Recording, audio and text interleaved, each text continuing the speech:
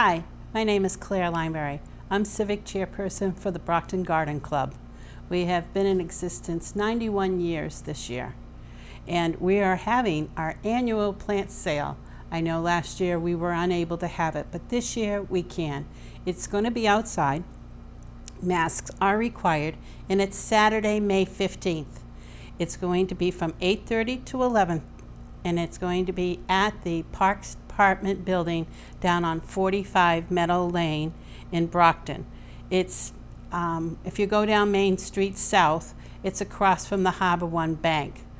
Right in that vicinity, you'll see the sign. We usually have a sandwich board up there. All are welcome.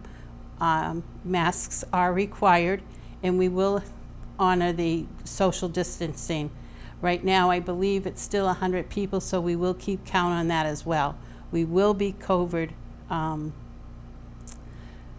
very aware of what's happening, so that will be on our mind all the time.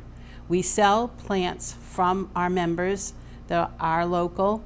Most of them are native, so you don't have to worry about that as either. But we welcome everybody to come. The prices are very reasonable. One of the goals of Brockton Garden Club is to maintain the planters at downtown and as well as City Hall and 17 other sites around the town.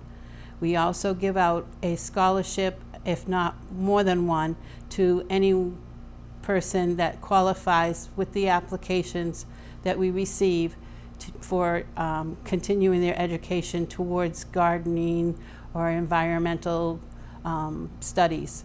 So that's also available, and the money that we raise from the plant sale stays in Brockton and helps us to maintain our sites.